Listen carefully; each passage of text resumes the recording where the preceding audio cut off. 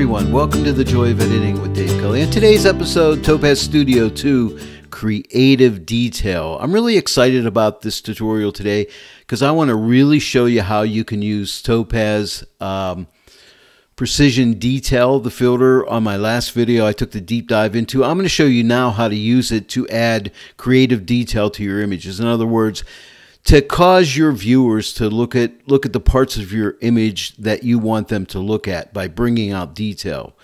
Now, there's certain things in an image that will make you look at an image. One thing is detail, like sharpness in certain areas. Another thing is contrast, color. But today we're dealing with detail, getting your viewer to look at the part of your image that you want them to see. So without any further ado, let's get started. We're starting out with this really cool image right here. Now I have 3 different examples, so stay tuned. Now this is not a full edit workflow. We're just dealing with creative detail using the Precision Detail filter inside of Topaz Studio 2. And I'll link in the description below to the last video I did, which was a deep dive into the Precision Detail filter showing you how it really works. But today it's all about how to use it creatively to draw your viewer's eye to certain parts of the image that you want them to see. Okay, and so one area that draws people is detail. Another area that I forgot to mention in the intro was areas of light. Viewers tend to be drawn to areas of light. So sometimes you got to be careful with areas of light. If you have parts of the image that are light and you don't want people to see those, sometimes you have to kind of tame those areas down. But that's a topic for a whole nother video, okay? But we're talking about detail today. So the first thing we want to do with this one is add a filter, and we're going to add the Precision Detail filter, and we're going to get started here. Now we're going to be using layer masking here, so stay tuned. This is going to be really interesting. You're going to learn a lot. So let's get started.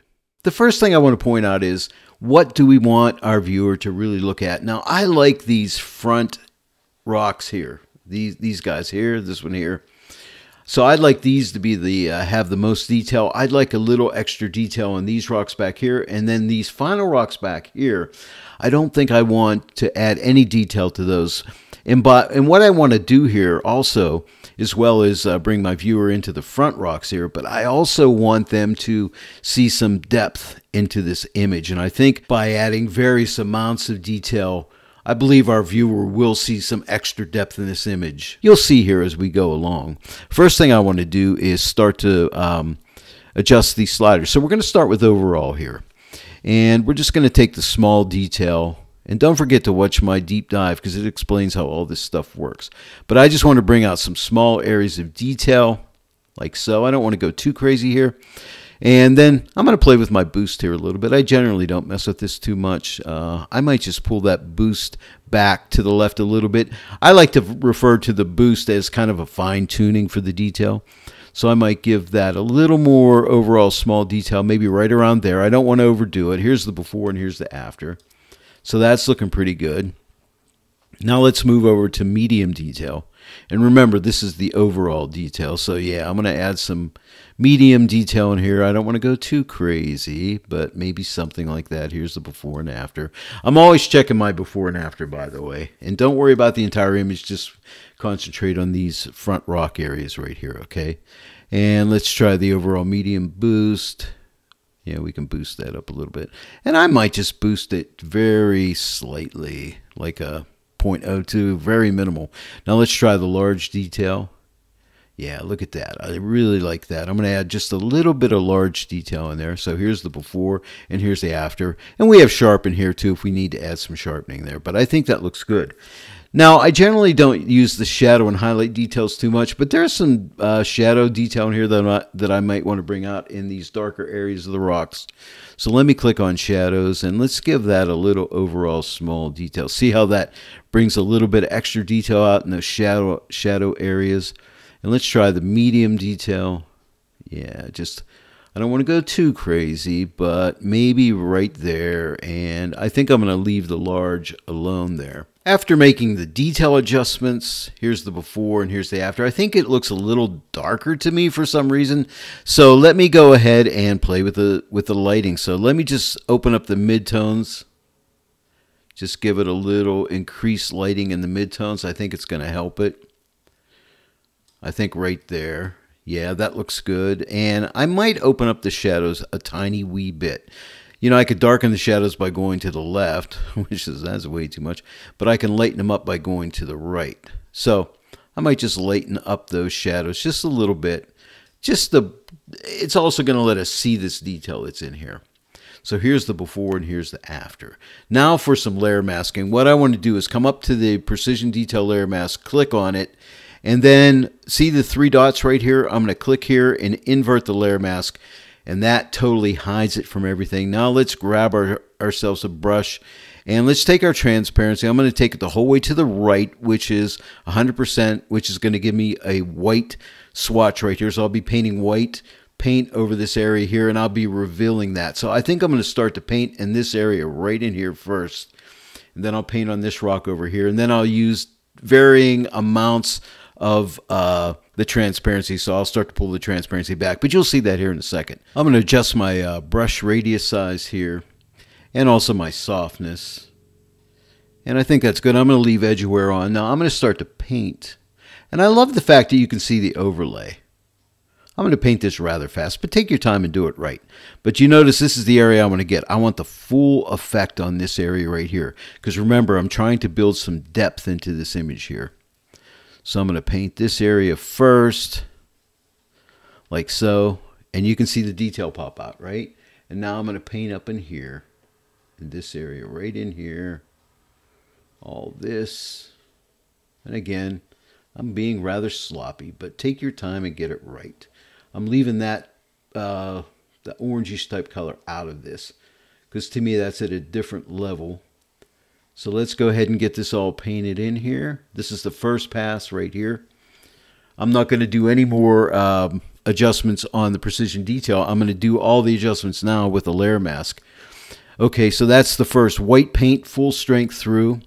And now I'm going to take the transparency and I'm going to pull it back to maybe around a, 64, 65. I'm going to make my brush a little bit smaller. And now what I want to do is just paint on this area right here. And the further I go back in depth into the image, I'm going to add less and less of the detail, which I believe will build up our depth. Okay, so here's our second pass right there. Now I'm going to take this and pull it back even more, maybe somewhere right around in here. And now I'm going to paint this area up here first. Okay, then I'm going to paint this right in here. And I did not get this yet, right here. Whoops. Helps to say whoops when you make a mistake, or you thought you made a mistake. And I think I'm going to paint all this right up into here. And again, I'm doing it really quick. I'm going to stay off. Now I will paint this. I can see detail in there. Got a little bit sloppy there. But that's okay. It's just a tutorial, right?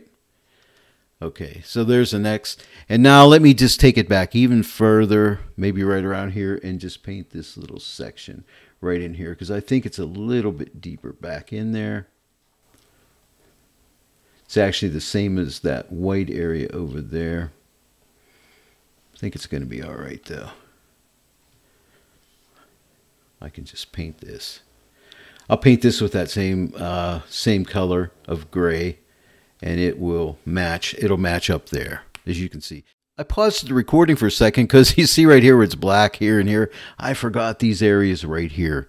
And I went back to see what the transparency was. It was a 35. So let me go ahead and paint this in as well right here.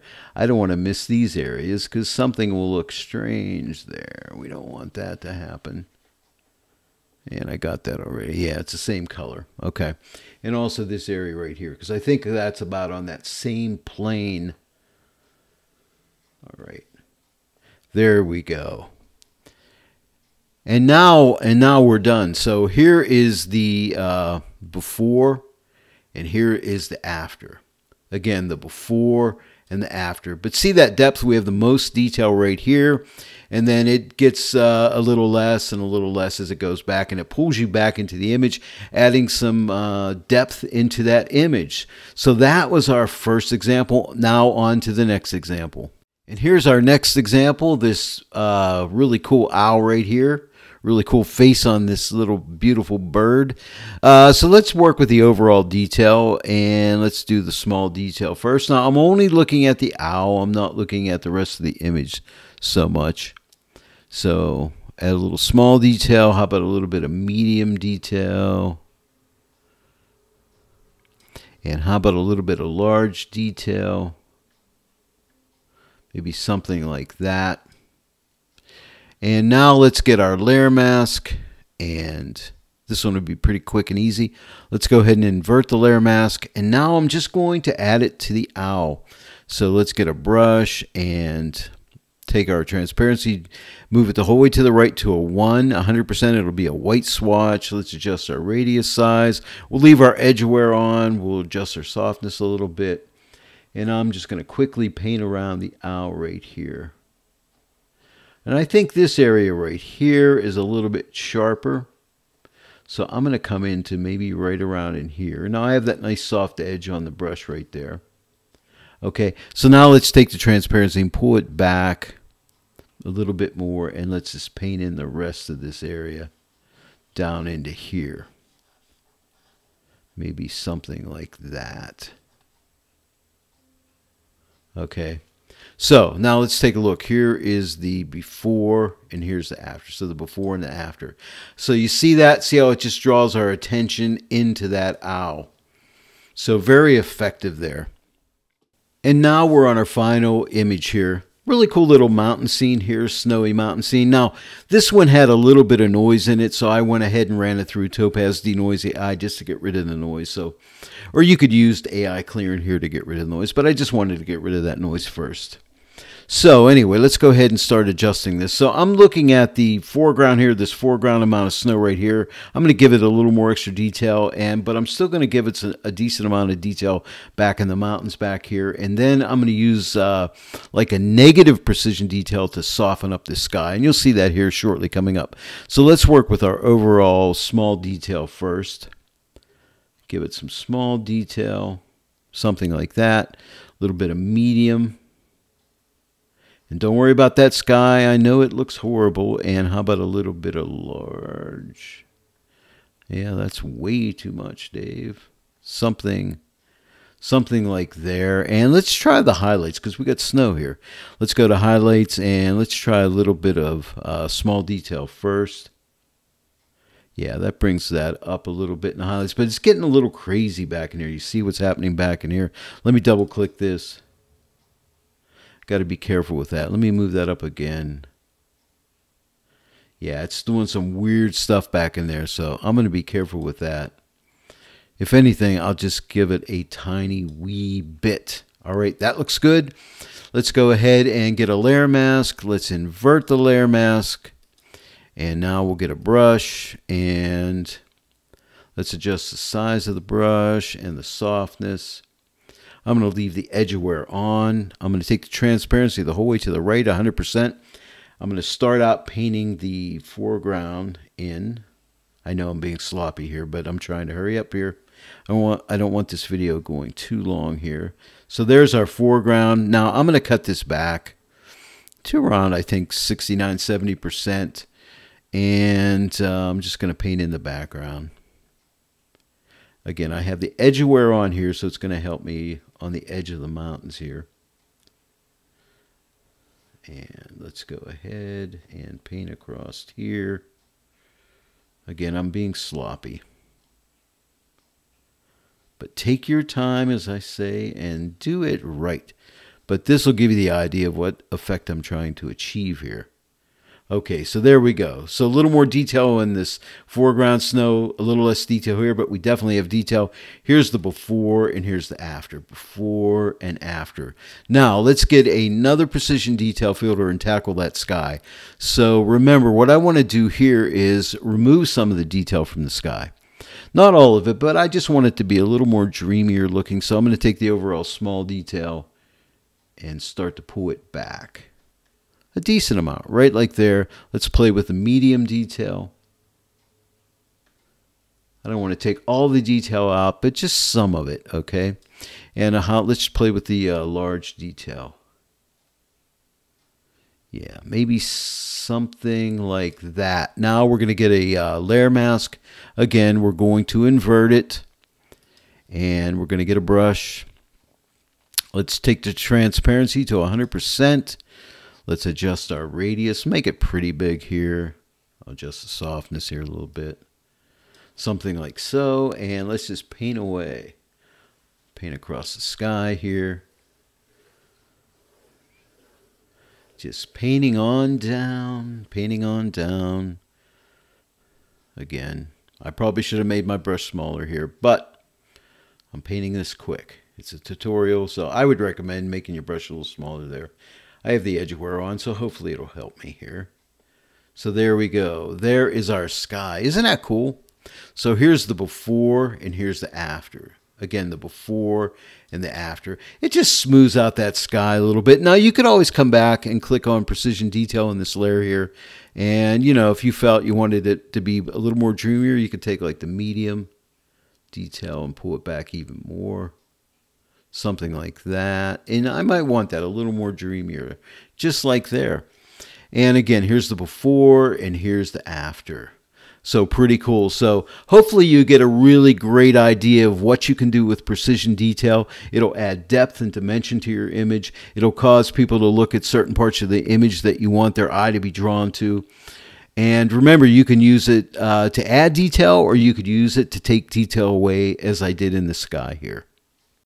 Well, there it is, the precision detail filter inside of Topaz Studio 2. I showed you today how to use it creatively to get that creative detail, to add depth, dimension to your images, to cause your viewer to look at a certain part of the image that you want them to see, to draw attention. That's our job as editors, to do that. We kind of manipulate the eyes of our viewers, okay? So that's important, and it's all part of the joy of editing to be able to do this kind of stuff.